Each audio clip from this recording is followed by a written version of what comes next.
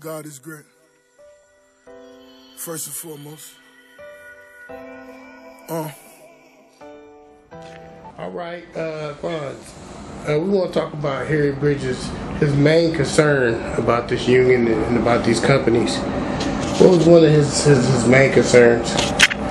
Harry Bridges' main concern was solidarity.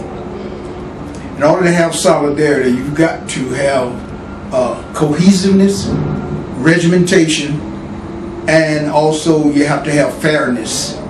And that means that you have to have a system, sort of like a birthright.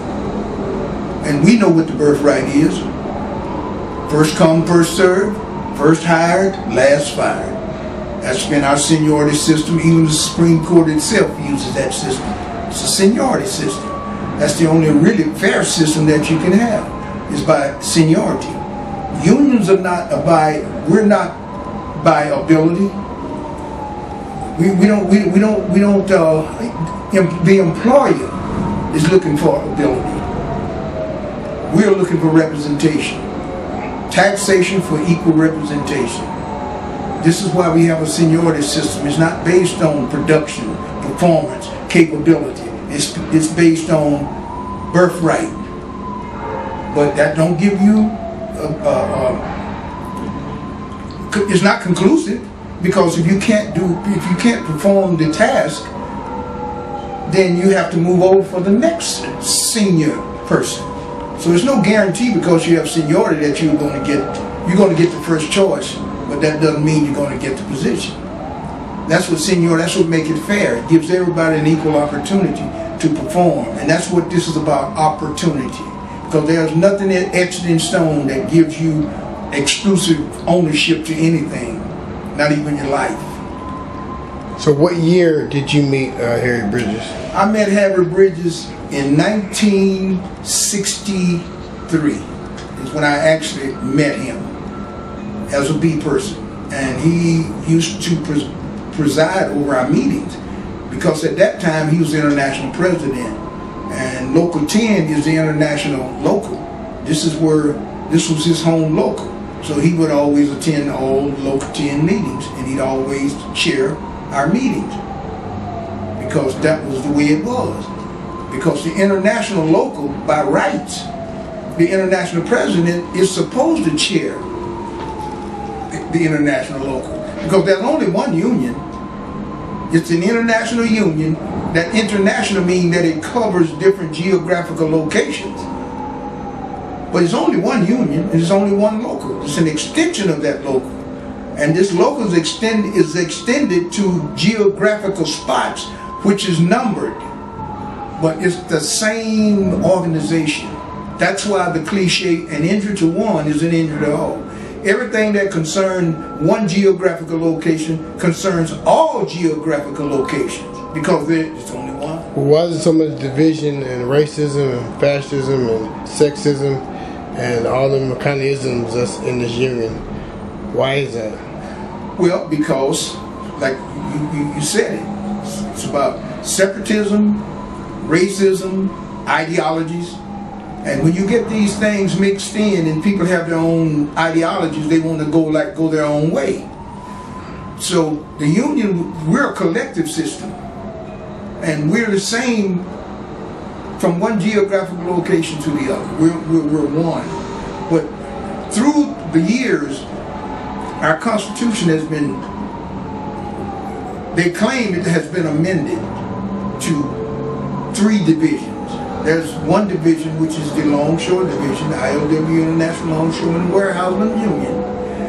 That's Division 1. Now you have another division, which is the Allied Union, which is ILWU, International Longshore and Warehouseman, which is Hawaii, Alaska, Vancouver. These are not Division 1 locals, because when Division 1 locals was put into place, Hawaii, first of all, was not a state, neither was Alaska. And neither did we have a coalition between Canada at this time. So the original jurisdiction belongs to Division 1. Then you have a third division, which is associated, which is Teamsters,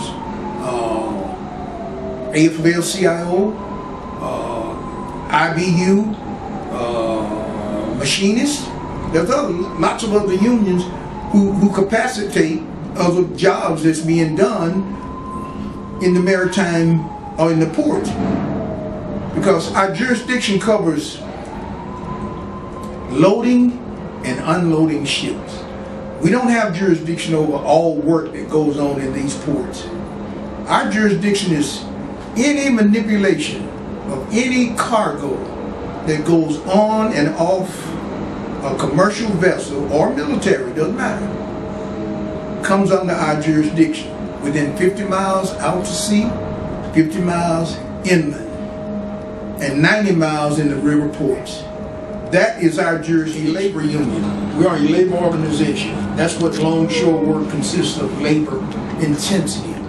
But as mechanization and modernization came along, things changed. We started to go from manual to computers to mechanics.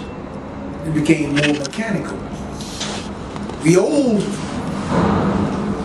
the old days, everything was almost hand jive, we called it, labor intense. But as modernization came in, a lot of, like I said, mechanics changed the capacity of the work, so it created skill categories, but it's still labor. Such as when we were throwing sacks, loading sacks on slings, it required manpower only. So when we would load slings, the employee would ask that we count them. We said, no, that's not labor, that's skilled labor now. That creates a clerical sort of situation. This is how we got clerks. We refused to count them, so we designated certain people to count them, certain people to throw them, to load them. This is how we got our category. That's what a clerk was. He was called a checker. He was a longshoreman that did not throw sacks, but he counted sacks. Different job. One man, one job. This is how it came. So we started to put sacks on pallet boards. You can't put a pallet board like you do a sling. It's a whole different operation. Now you need a forklift. So now we need a driver for the forklift. There goes the skill category, but it's still skilled labor. This is how we got our lift board. Also, the guys on the winches, they didn't throw sacks, they drove the winches to lift the cargo from the hold of the ship to the dock. Dock men, their job was to hook and unhook loads. They did not throw sacks. For instance, if a sack spilled, they would use hold men or dock men to handle those sacks. Not dock workers, not the dock men only, not the game dock men, but the warehouses would handle this. This is how we got our categories. So now we're a labor union, but we have different categories of labor, such as clerks, forklift drivers. And now to quantum ahead, now we have crane operators, we have tractors. All this has come from labor, because labor is being transformed into robotics. You know, modernization has changed labor, but we're still laboring. We still have the jurisdiction, because it says any manipulation, anything that man has to do with the movement of cargo, whether he uses his hands, or if he uses a forklift, if he uses a pencil, if he uses whatever he uses, becomes secondary to labor. Labor is king, because we have the jurisdiction.